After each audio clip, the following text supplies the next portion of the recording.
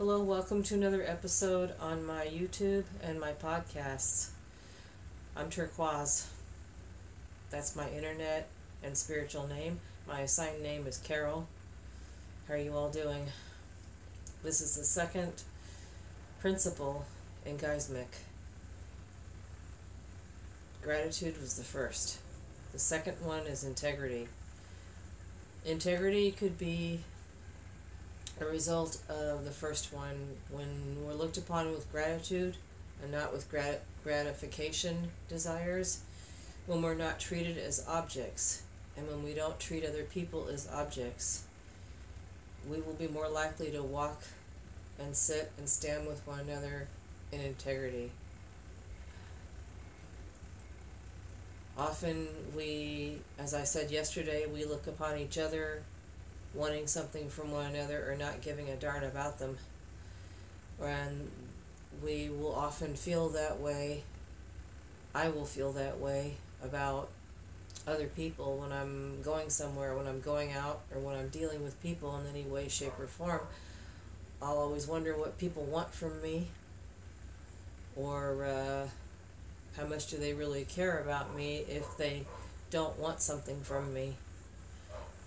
One moment. I have to hit the pause button. The dog's barking and I can't focus. Okay, I think the dog is finished barking. God bless him. Yeah, we've got dogs in our apartment building. I get distracted when I can't focus, when there's noise in our apartment building. I can't always wear my earbuds either because I've studied some human behavior, and when I wear my earbuds too long, I feel disoriented. I suffer from sensory deprivation. So I can't be overstimulated or understimulated. Okay, I digress. I got interrupted a little bit. Integrity. Being able to feel safe in the world and being able to feel like we can protect ourselves and we can respect ourselves and be respected by other people. That was a classic example a moment ago. My roommate and I have been telling the landlord that we would like our neighbors to please be a little more, pay more attention to their dog's behavior. They bark a lot. They bark all the time. They startle us because they're loud, and they do distract us from the work we do here at home. We do very intense work at home, and my job and my roommates, and they're both volunteer jobs. They're both labors of love, but we do get easily distracted when there's a lot of noise around us. And don't tell us to move because we're not in a position to move. So integrity, ideally we should be able to, hold on a second. Ideally we should be able to live in an environment we should be able to live in an environment where we are feeling safe, where it's quiet, not quiet, silent, but reasonably quiet, where we're not distracted all the time, we're not overstimulated, and we're not bullied or picked on or seen as someone to be denigrated or treated derogatorily, if that's a word. Please excuse me if I'm butchering words here.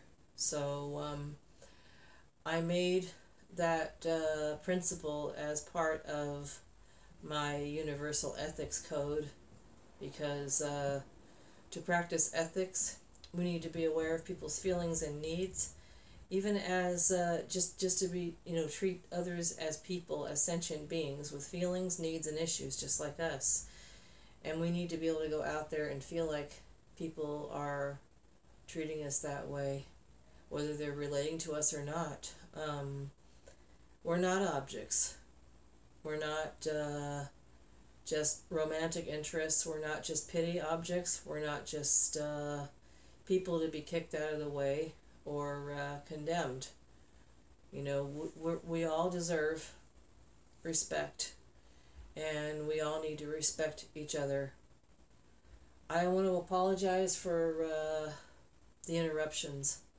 This is what we're dealing with. This is what I'm dealing with. Maybe this will be an example of what we need to be aware of in the world, what we need to be aware of in ourselves, our behavior, and our the behavior around us. We're an interdependent society, which means we rely on one another respectively. It's easy to get caught up in pseudo-independence, where we feel like we don't care, or we feel like people around us are to be used, or we are to be used by others. That's an illusion, and that's not true, and that's not what God intended. Have a good day.